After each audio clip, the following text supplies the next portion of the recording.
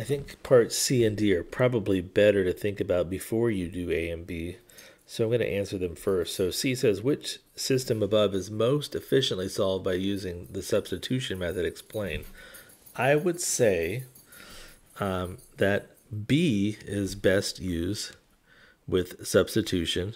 And the reason why I would pick B is because one of the variables, in this case y, is isolated in the first equation. So since y is isolated in that first equation, it's very easy to substitute that into the other one.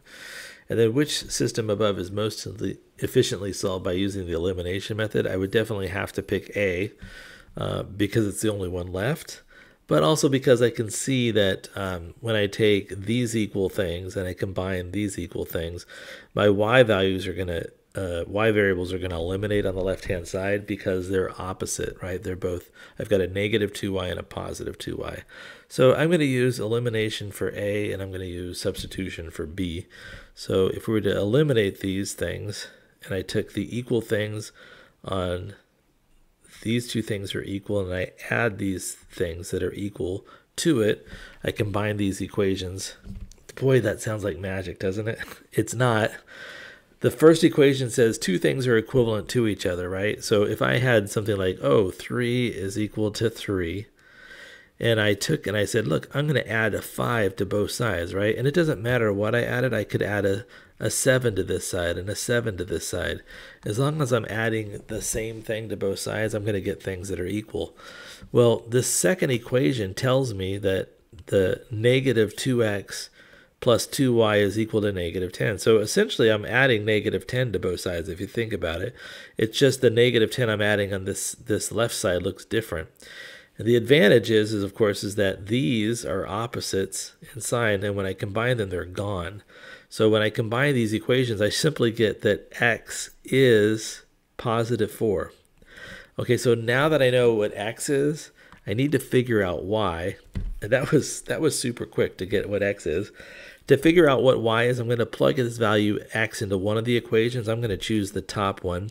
So I'm going to write 3 times what x is, 4, minus 2y is 14.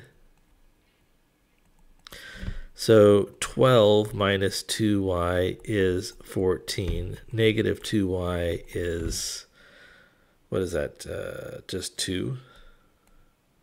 14 minus 12 is 2, so y would have to be negative 1. So my solution for this is the point 4 comma negative 1.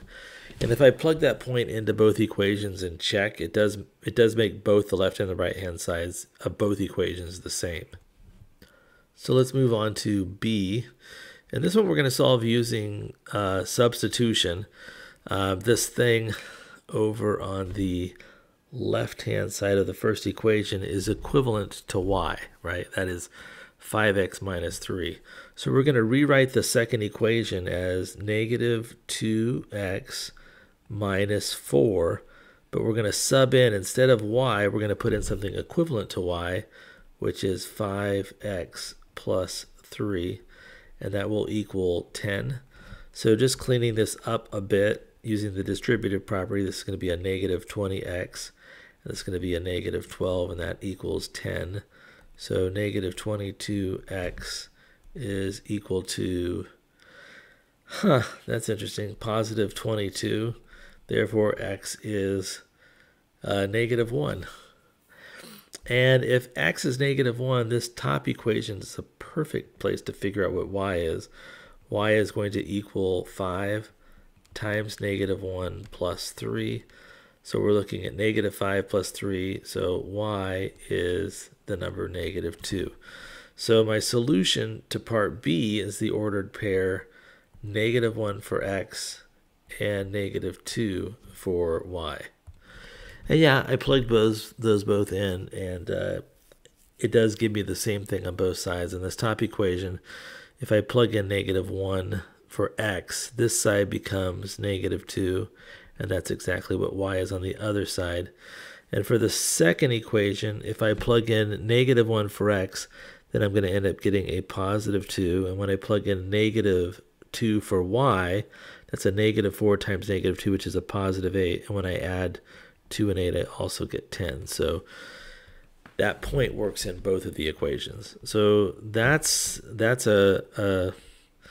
another look at the methods for solving systems, substitution and elimination.